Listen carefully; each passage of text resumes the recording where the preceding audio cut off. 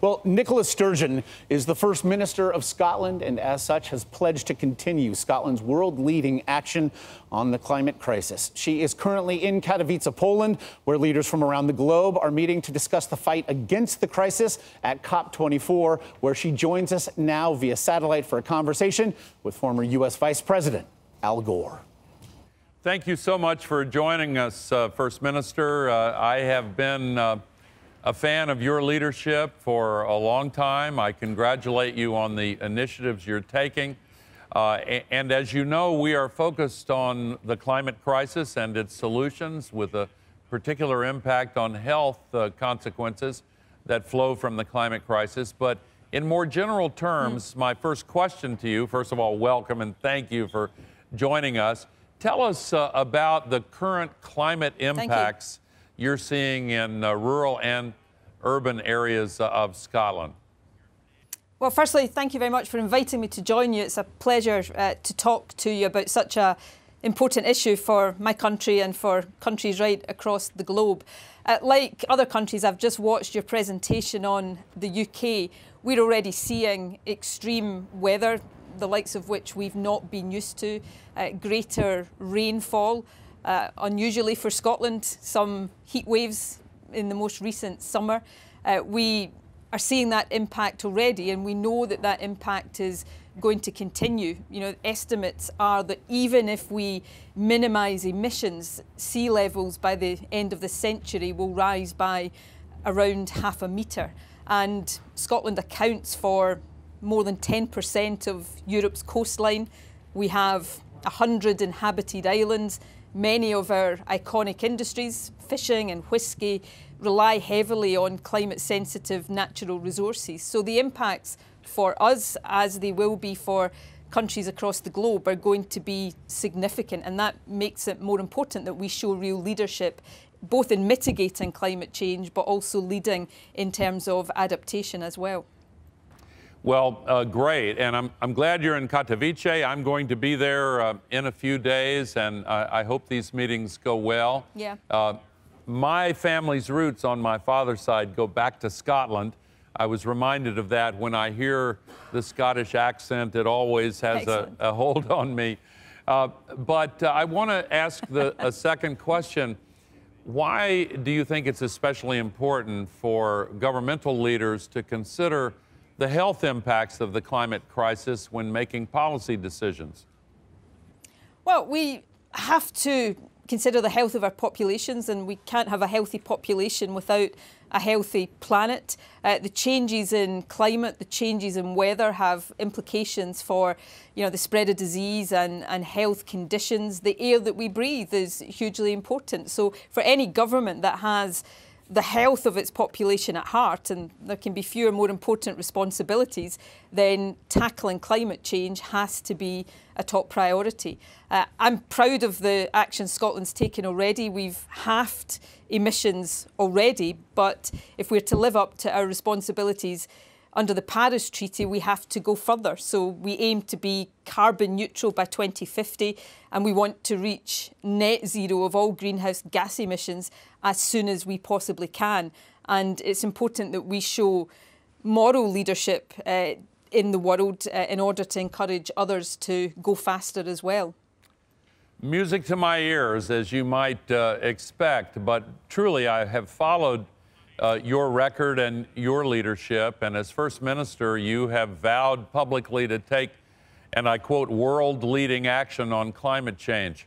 How are you working to keep Scotland on track to meet these ambitious emission goals by 2020 and then go beyond? And how is it that Scotland's progress has been faster than most other places in Europe?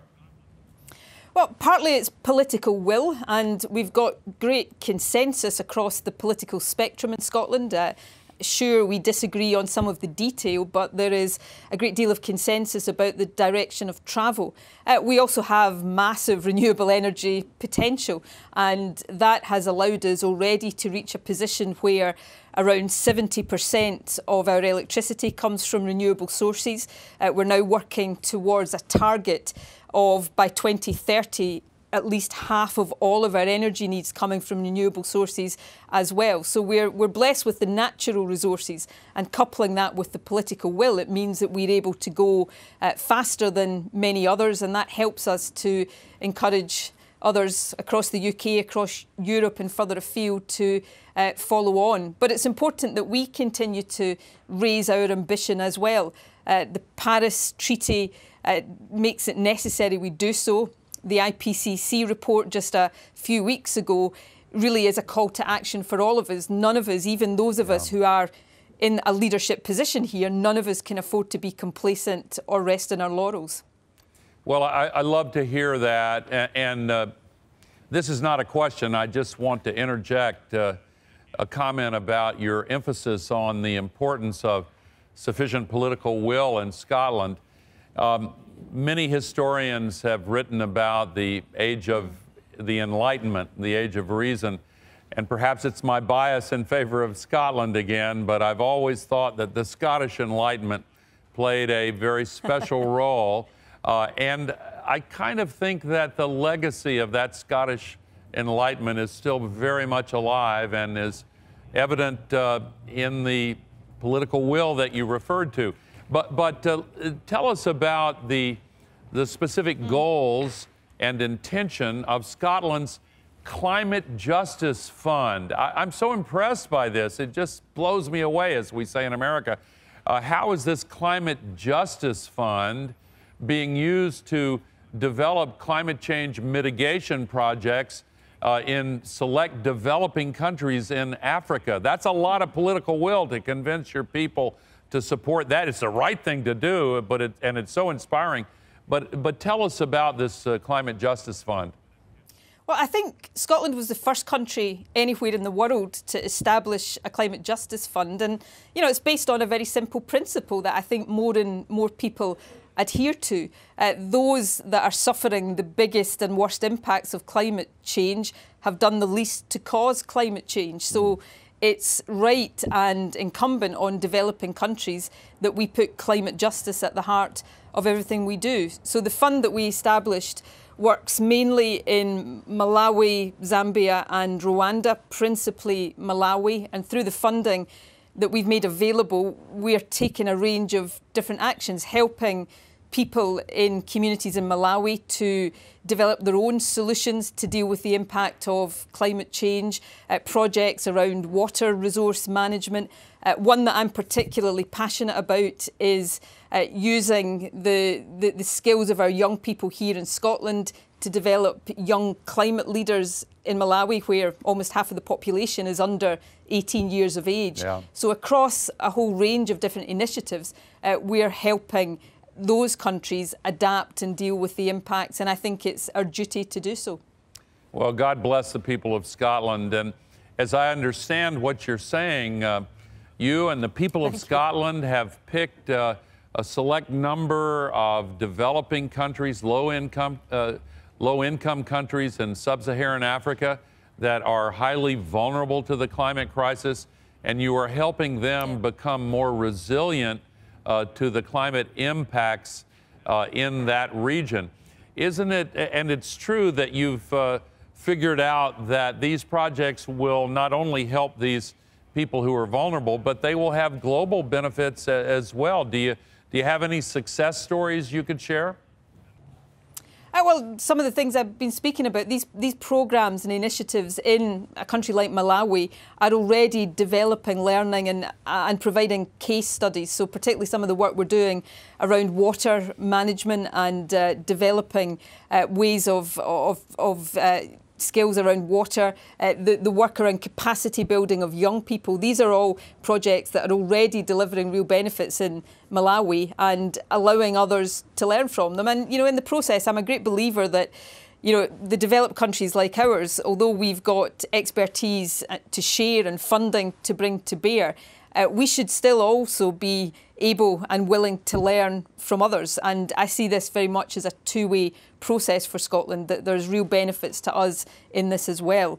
And, you know, at home, we put a big emphasis on the just transition to a carbon neutral economy, to make sure that we don't leave the vulnerable at home behind in that transition, and that we're doing our best to make sure that the most vulnerable elsewhere in the world get to come along with us too.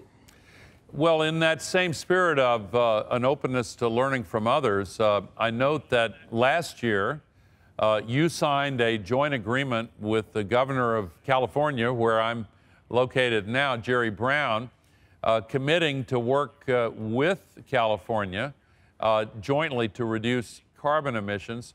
What does this partnership entail, and could it set an example for other regional, subnational government leaders? Of course, Scotland is in a special category, but could it set an example for other leaders who also want to take urgent steps toward reducing carbon emissions?